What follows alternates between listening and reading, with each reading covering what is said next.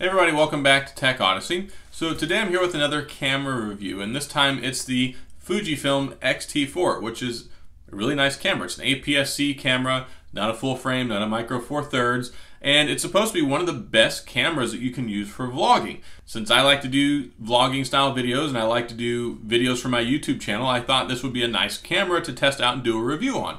Previously, I've been using the Panasonic G100 and also my Sony a7 II, so this is definitely a nice increase. 4K at 60 frames per second. It's got this nice, fully articulating screen that you can flip it around, which is, hey, perfect for vlogging. Nice battery life. You can put 2 SD cards in here, and there's different lenses you can get too. So, of course, your mileage will vary with what type of lens you get and what type of setting that you're shooting in. And then I also have the 15 to 55 millimeter ones. So there's some different options that I have here. Gonna show off some of the bokeh effect portrait style photo stuff because, hey, if you do vlogging, you may want to take some pictures while you're out there. So let's dive in, take a look at the Fujifilm X-T4 and see what it's all about. But before we do, I do want to say if this is your first time stopping by the channel, I appreciate you being here. If you enjoy the video, please hit the like and the subscribe button and the little notification bell if you want updates when new videos come out. Let's take a look at the X-T4.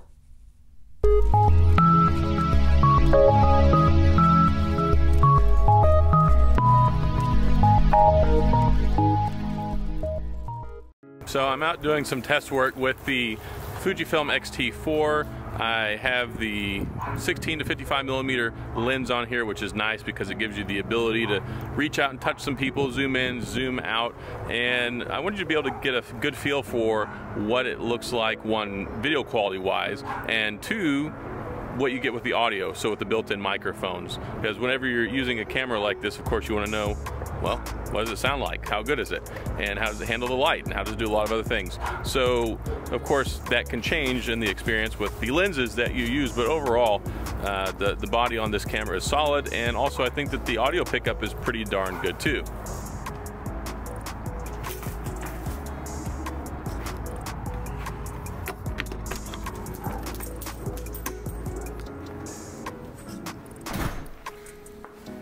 Hey, come here. Shake.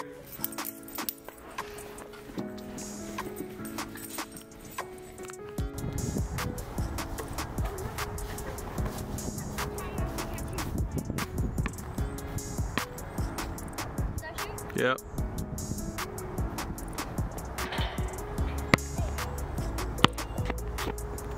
So this is with the optical image stabilization turned on.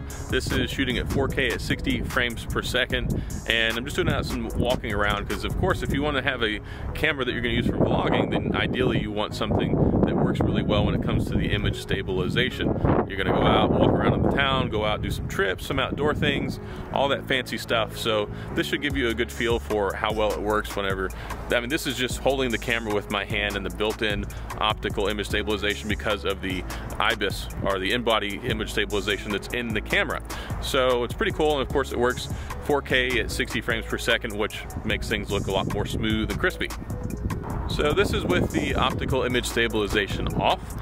You'll notice that, I mean, it's a little bit more choppy and bumpy than it was with it turned on, but overall I think that the video quality is pretty good with the X-T4, especially from my experience based on the cameras that I've been using, but this makes for a pretty decent vlogging camera, especially because of the versatility, and the in-body image stabilization is really, really good for stuff like this.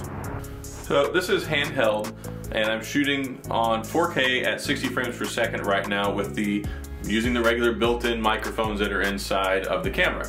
So I wanted to go ahead and do this real quick so you can get a feel for what it looks like. Also, the lens that's on here is really nice. The 16 to 55 millimeter gives you the ability to zoom in, zoom out, and all that good stuff. It's very, very versatile, and I think that it's a nice lens that you can use for a whole lot of different settings. I've used it for outside, used it for inside, used it for motion. So I think that it's pretty well capable, and this should give you a good idea for what the camera looks like and how it sounds.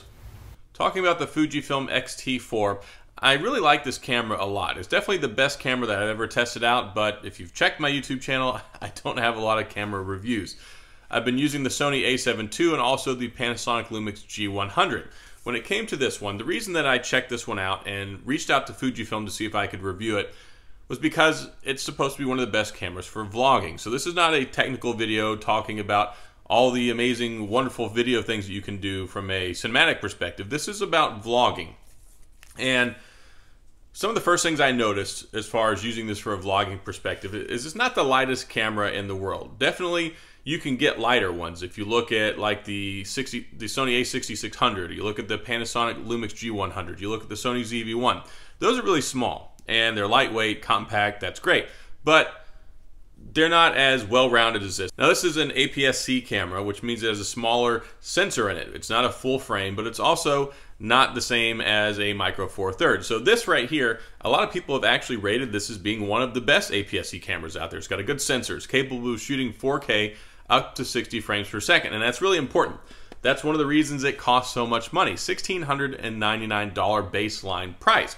And the reason that I wanted to get one of these is the other cameras that I have, they don't shoot 4K at 60. They always shoot 4K at 30. And that's what you get when you get like these $1,000 and under cameras. And I understand that. Whenever you use a camera to shoot 4K at 60 frames per second, it uses a lot of power. It builds up a lot of heat. That's why they tend to shut off after a little while. And this one will give you 20 minutes. 20 minutes of shooting 4K at 60 frames per second or 50. So if you go lower than that, you get about half an hour, which is fine.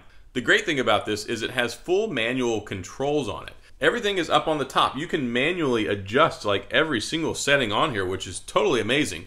And then, this is one of the things I love the most about it. It has a dedicated video and camera profile. All you have to do is just flip this switch right here and go from still to movie mode. And then you've got a different profile there. And that affects how things work inside of the system. So the menu in here I think is actually pretty good. Dedicated menu button right there. And then you can go into the settings. So once you get into the menu settings, that's where things get crazy because you have a separate setting for the video and also for the camera, and it doesn't mess the two up. It's not like you have one setting and then you want to flip over from being a photographer to being a videographer and then you need to change everything. No, you don't have to. So that's nice that it keeps it separated that way. And then you've got the locks on the wheel knobs here so that you can use that and lock them into place for however you want them. And it just makes life so easy. And it's also nice because there's a dedicated video mode over here for HDR as well. So if you want to fire it up and use HDR, it's just a flip of a knob on the back. So much stuff is right here at your fingertips. It makes it so easy. When it comes to the viewfinder, it actually works pretty good. I don't have any complaints there, other than if you get anything remotely close to it, it does the face detection really good. But it's like, I don't know, probably a good 3 inches out from the viewfinder, and it'll shift it over in there. So if you actually get something there, one time I thought I had turned the screen off and I didn't realize I just had something too close to that. But standard 3-inch screen, but what's really nice about it is it's fully articulating. So you can flip it around. It's not just, it doesn't just rotate. It rotates and it pivots on the axis as well. So you've got a lot of cool things going on here, which makes it ideal for being a vlogging style camera, because all you have to do, flip the screen around like this, ta-da, and then you can see yourself, which is what you want with the vlogging camera. And that's why you have the flip out screen. And apparently this was a big upgrade over the X-T3. The X-T3 just had the standard pivoting one on the back, but it didn't flip out around the side.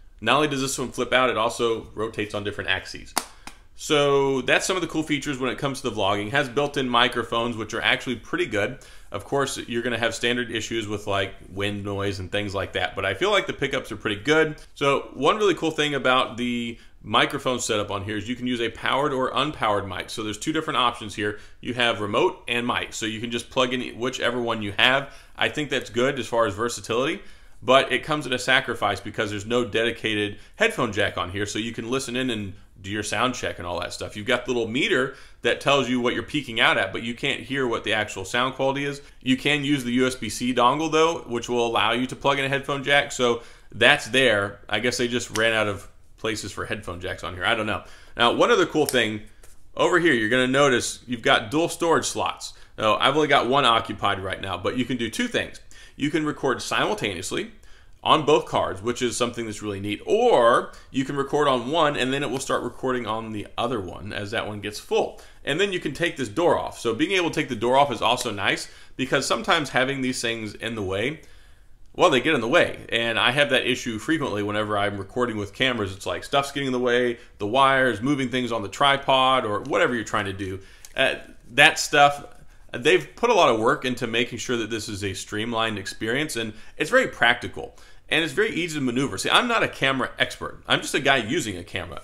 I've spent the last couple of years of my YouTube career using a phone to record all my videos. This is being recorded on an iPhone 12 Pro Max right now. When you get into the actual camera, the camera interface is straightforward. It's something that you can actually use. It's not like trying to decipher Morse code or trying to read hieroglyphics.